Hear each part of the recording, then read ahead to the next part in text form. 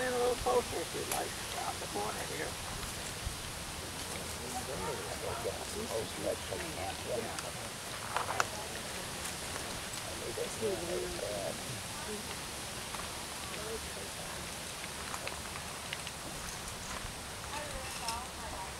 Well, good afternoon, folks. My name is William Corthell, and I'm very excited to be up here talking to you folks tonight.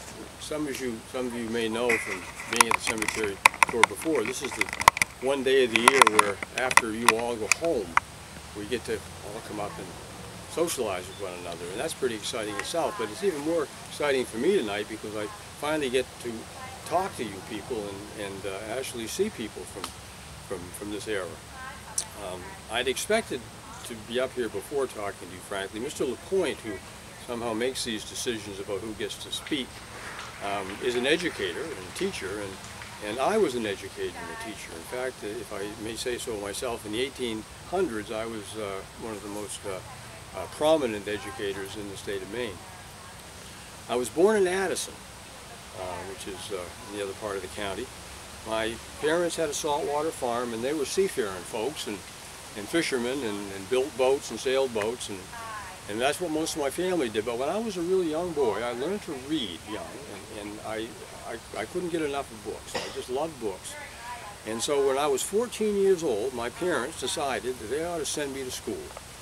And so they sent me off to Washington Academy over in East Machias.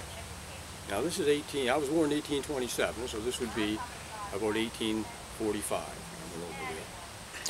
And I started school at Washington Academy in 1845, and I graduated in 4 years from that school. I got a really good education at Washington Academy, but when I get out, I was kind of conflicted as to what I ought to do with my life. I knew that I wanted to be a teacher and an educator, but the problem with that in those days was the teachers weren't very well respected. Most teachers were people like me, a young fellow single who gotten some education, or a young woman who was unmarried, and the pay was awful. I mean, you almost had to take a vow of poverty to be a teacher back in those years. But I decided that that's what I wanted to do, and I was going to do it even if I starved. So I began teaching around the local schools over Addison Way. And in 1851, I got a job down in Robbinston, Maine, as a teacher at the village school. Now, Robbinston in those days had 4 or 5 little schools in the village, but mine in the town, but mine was right in the village. And because I only made $6 or $7 a week, you had to find a family that would kind of take you in and give you room and board for very little money. And it just happened at that time that there was a family, Captain Ebenezer Buck's family. Captain Ebenezer Buck was one of the most famous mariners down east, and he had died recently under very mysterious circumstances. No one could quite understand how it had happened. But whatever happened, his family was left destitute, with their breadwinner dead. And so they took me in for $5 a week, room and board. And, you know, the other benefit of this was that there was a young woman there, Mary Buck, one of the daughters, who was 2 years younger than I was. And she was a beautiful woman, very intelligent, and I fell in love with her. And after a couple of years, I decided, well, I ought to ask Mary if she'd be my wife, and I'm pretty sure she will be. I was a conceited young fellow. So I asked her, and she said no. She said, William, you can't even support yourself hardly. How are you going to support me and a family? You know, I do want a family. So I agreed that she was probably right, as she always was. And but at that time, in 1851, when I got to Robbinston that first year, the Calais Academy down here opened up, 1851. That was a private school also. And the teachers who taught at the Calais Academy, because it was a higher level of education, got decent pay, and they even got some respect as teachers. So I asked Mary, I said, listen, Mary, if I go away to school and get a decent education so I can teach at a place like Calais Academy, will you wait for me? And she said that she would. So in 1853, I went away to Colby College in Waterford and got an education in literature and languages. And I came back here in 1857 and went up to Calais Academy to apply for a job, and it just happened. I was a lucky man. The principal had decided to resign. And they hired me right out of Colby College as principal at Calais Academy. Mary agreed to be my wife, and we moved to Calais and bought a little home over on Maine Street. Well, things went well. In 1860, I was appointed to be the superintendent of all the schools in Calais. There were 14 schools in Calais in those days, in all the little communities. And things were going very well. Our daughter, who was here with me, Mary, we named her Mary also, she was born. And things were going quite well. In 1861, however, the situation here in the city and St. Croix Valley and in the whole country changed dramatically for everybody.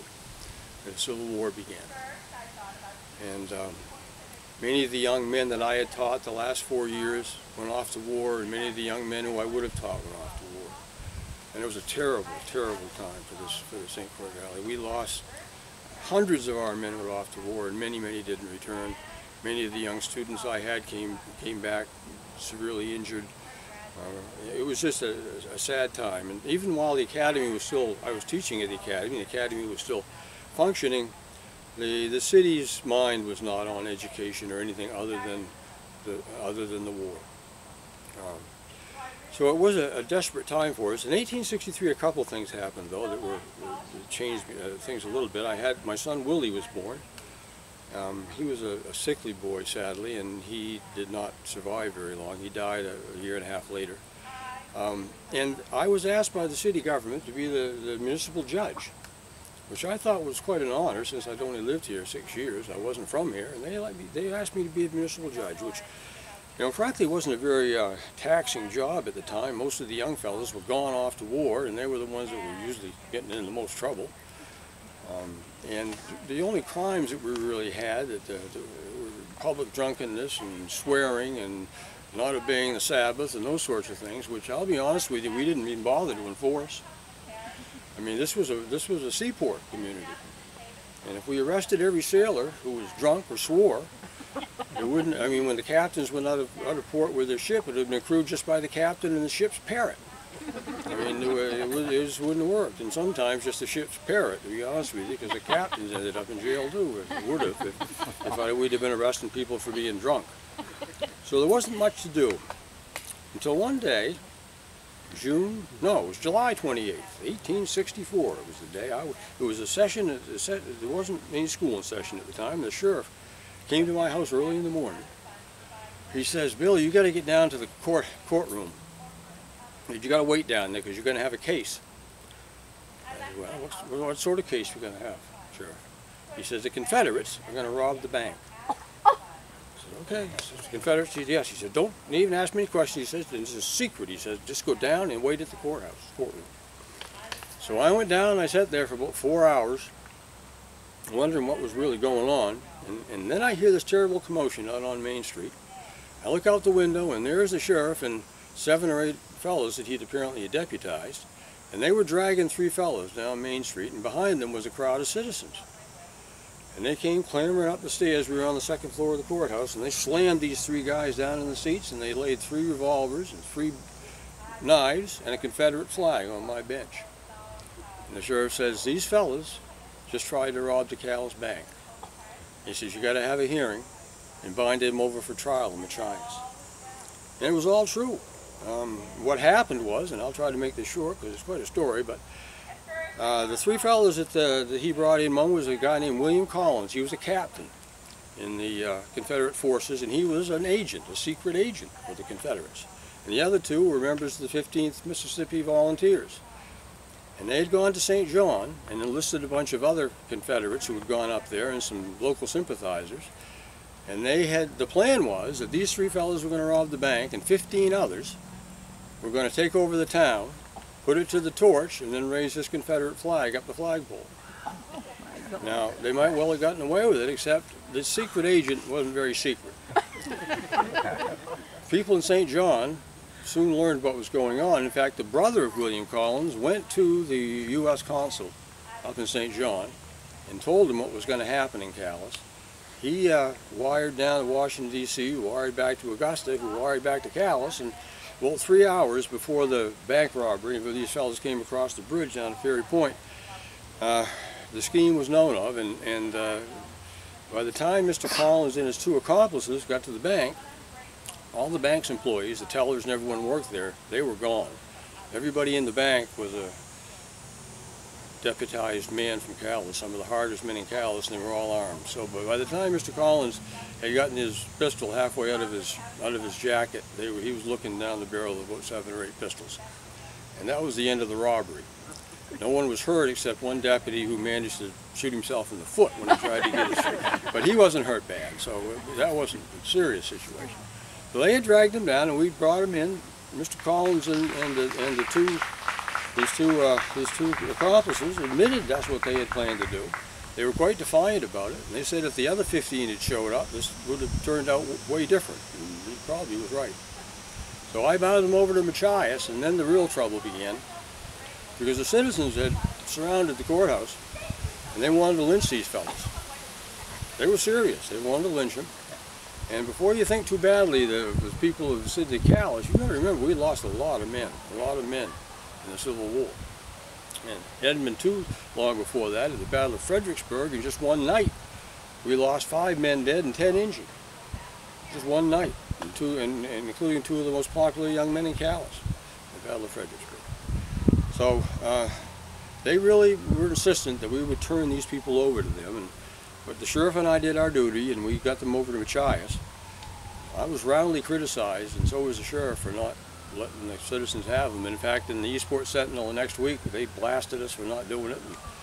And, it was a tough time for me for a while, because most people thought that we made the wrong choice of letting them go over to jail instead of being hanged right on the spot. They were eventually convicted, sent down to Thomaston. Collins managed to escape in almost no time and ended up back down south fighting for the rebel cause. So that was my first real serious case. I figured that would be the only case I ever had that was of any interest, but it turns out I was wrong there too, because in 1866 the Fenians arrived. Many of you know who the Fenians were. Fenians were Irish revolutionaries. They were trying to kick the British out of Ireland, and hadn't had much success, so they thought, well, I guess a better plan might be to invade Canada from the United States. And that may sound silly, but I can tell you, it had a chance of success back then. Both 30% of the soldiers in the Civil War for the Union side were Irishmen. And they'd all been mustered out, they all had weapons, they had a lot of time on their hands, and they all had military training. And Canada was not very well defended, so there was a possibility this could succeed.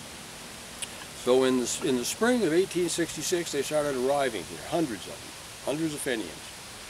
And they initially, most of them, arrived down in Eastport, because the plan was to invade Campobello, take over Campobello Island, and make it an Irish sovereign country, and then from there to invade across to the mainland and take New Brunswick.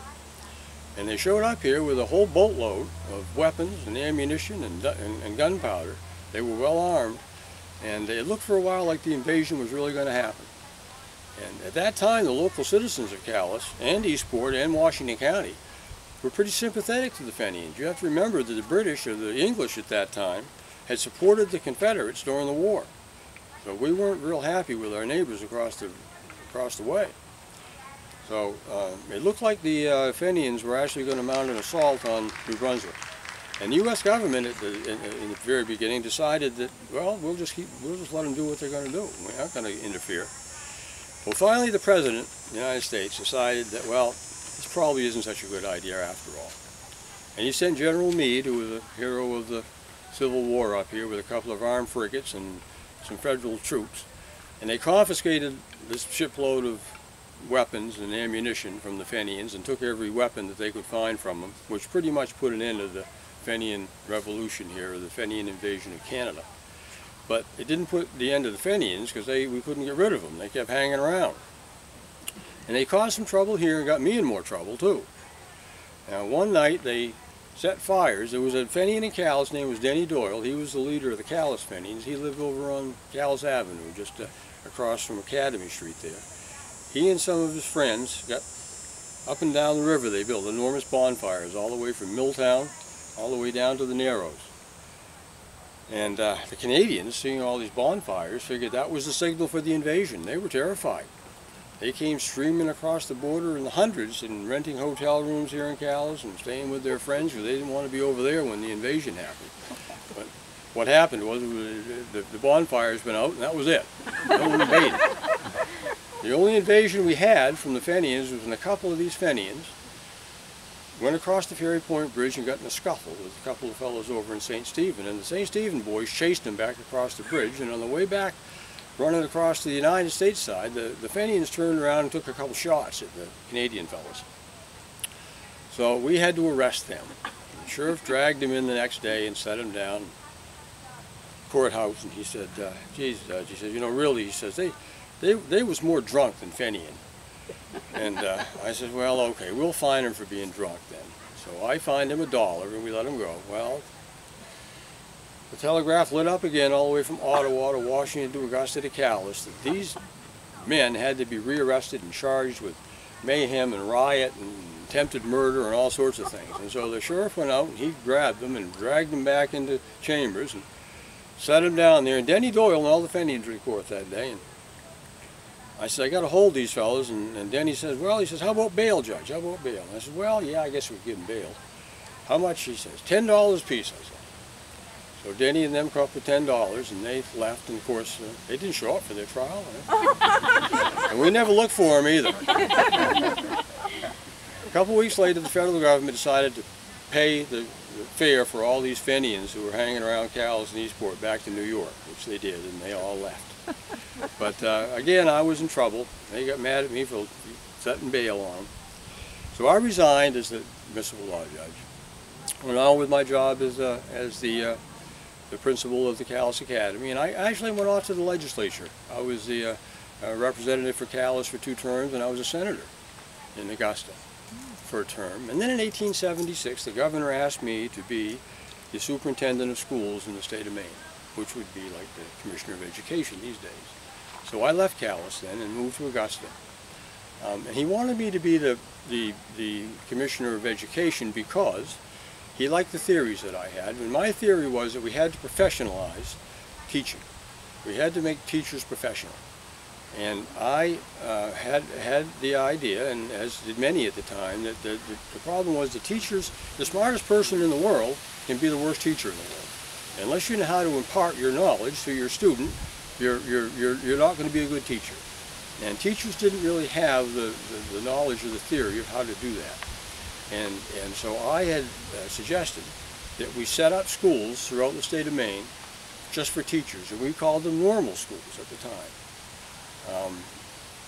And we did that. We began setting up schools, and in 1878, one of the biggest one was down in Gorham, the Gorham Normal School. And I resigned to go run that school. And I spent the next 25 years of my life in Gorham as the principal and head of the Gorham Normal School. Now originally, it wasn't to take teachers who came out of high school and make them teachers. It was for experienced teachers who had had years of experience teaching to go down to the Gorham Normal School and learn how to teach and learn how to, as I say, impart their knowledge to their students. And it was only later that they began to teach high school students in the art of teaching. I stayed down there until 1905, and I came back here and retired. I expected to have a long, happy retirement. I was still in good health, and then one day in 1908 I was getting on my carriage and horse-bucked, and I remember being thrown in the air. And the next thing I remember, I'm here. Cemetery, and I've been here ever since. I don't know what happened to me. I obviously didn't suffer. I don't remember waking up anywhere. I went from being in the air and to this grave site. So here I am, and my family is all here with me. You know, I always wanted to be buried here in Calais. Even though I lived more of my life in Gorham than I did here, and I wasn't even born, didn't come here till I was in my early 20s, Calais was always my home. I always loved Calais, and we kept the family home. I loved the St. Croix Valley. So this is where I wanted to be buried, although I must say not as soon as it actually happened. But I'm happy that I'm here with my whole family, and I know I've been a little long-winded. I apologize. I just never have been able to get over that. So I hope you folks enjoy the rest of your tour, and Good evening.